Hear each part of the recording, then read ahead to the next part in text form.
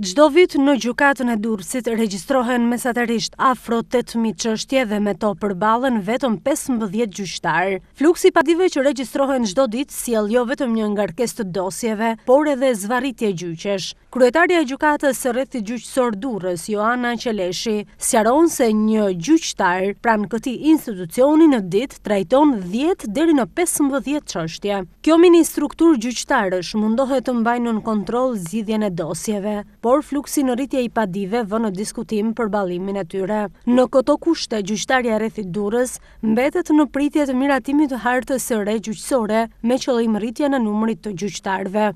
Aktualisht, Gjykata e Rrethit Gjyqësor Durrës, pavarësisht faktit se ka në organik 17 gjyqtarë, në organikën e miratuar, ushtron aktivitetin e saj me 15 gjyqtarë për vitin 2018 dhe ndërkohë për vitin 2019 organika pritet të zbresë në 14 gjyqtarë.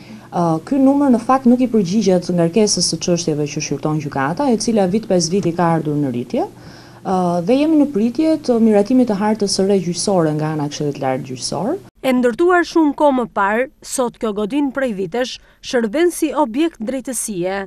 Sipas Qeleshit, nuk ka ambiente të përshtatshme për funksionin që kryen. 4 sallat e gjykimit mbeten të pamjaftueshme për të përballuar çështje ditore që arrin në 170 të tilla. Në këto kushte, 55% e çështjeve zhvillohen në zyrat e vet gjyqtarëve.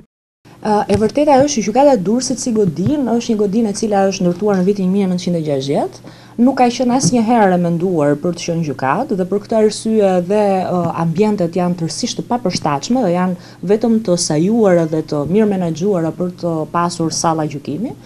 Ne kemi vetëm 4 salla gjykimi, nga të cilat njëra është e përshtatur për zhvillimin e gjykimeve penale, pasi ka ambiente në të cilat mund të qëndrojnë të pandehurit me mas sigurimi arrest në burg, por duhet thënë që siguria lë tepër për të dëshiruar.